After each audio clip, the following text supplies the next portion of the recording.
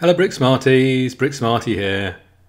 So today I'm going to show you how to build the Happy Puppy from part 1 in my LEGO Fantasy Forest Creatures series. This series features 10 new and unique MOC alternates of the LEGO 31125 Fantasy Forest Creatures set. This set has a modest 175 pieces, which is less than most other LEGO Creator 3-in-1 creature sets. I've used just one LEGO 31125 set to build each of these MOCs, so they are quite small. The MOCs in this series feature a wide range of different creatures, including several that make use of the huge 3x3 eyes in this set to create a cute look. In case you missed it, the 10 MOCs in the series are the Alpaca, the Vampire Bat, the Spiderling, the Baby Piranha, the Dumbo Octopus, the Baby Elephant, the Baby Dragon, the Baby Unicorn, the Pigeon, and the Happy Puppy. Before I get any further into this, I would like to thank everyone who's subscribed and for getting involved with all your comments and suggestions. Please keep them coming. And if you haven't already, please subscribe to Brick Smart Workshop so you don't miss any of my new LEGO MOCs.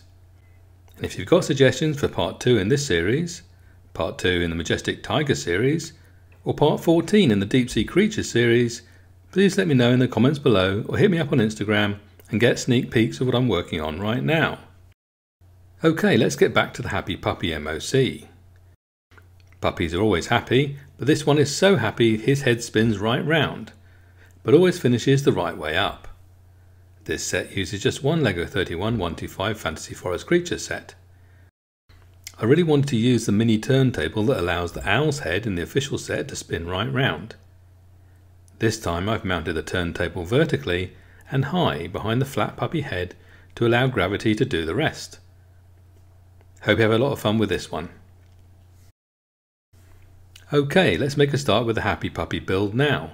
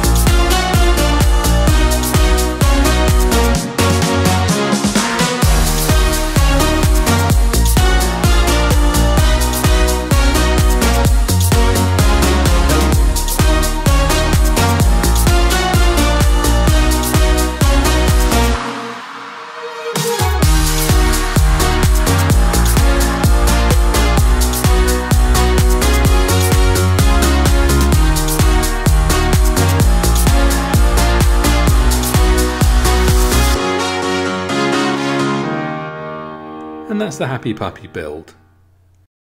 Look out for more LEGO 31125 Fantasy Forest Creatures MOC alternate digital builds over the coming weeks.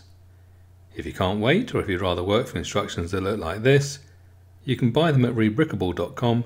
Just follow the link in the description below. And don't forget to look me up on Instagram for more good stuff and behind the scenes photos, and use the hashtag BrickSmartWorkshop to tag your photos so I can see your creations. Thanks for watching.